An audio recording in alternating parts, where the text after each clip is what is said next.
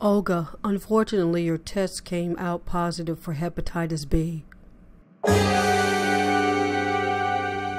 Oh my God, how can I be so careless? What do I do now? Well, let's first discuss how you were exposed. I really don't wear glasses when I'm giving care because, these old people, they don't have diseases.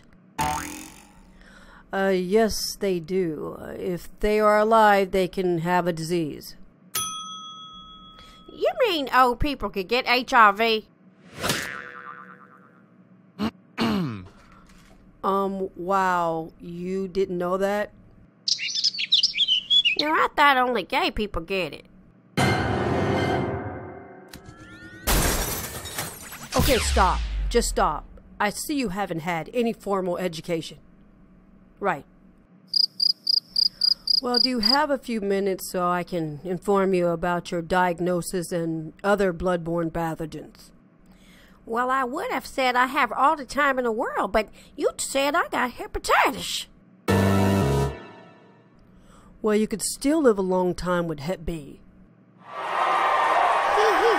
Okay then, I have all the time in the world for you, doctor. Mwah!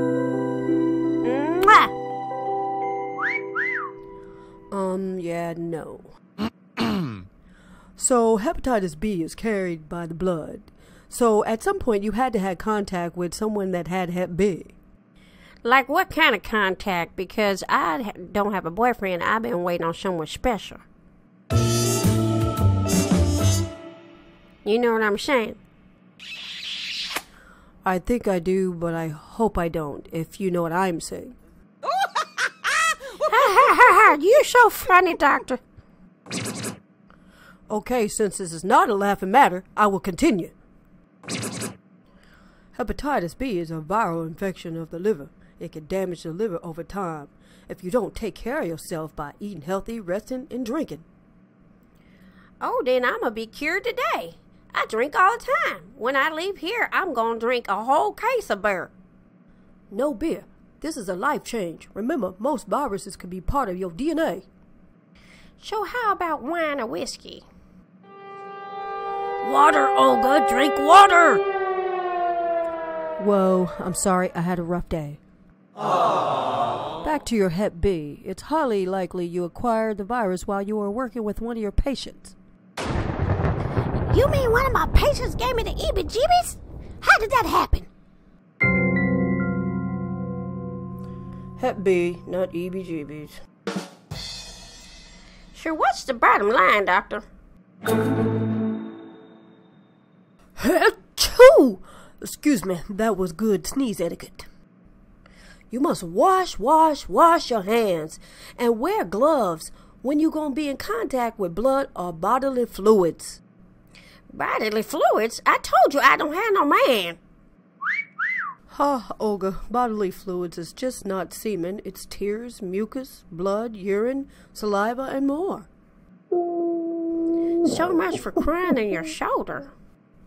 Hep B is not transferred through the tears. You had to have broken skin that was in contact with the virus. So was there any medication? Well, yes, our tests showed that you recently acquired Hep B, so there is hope. Was it the day I poked my finger with the needle last week?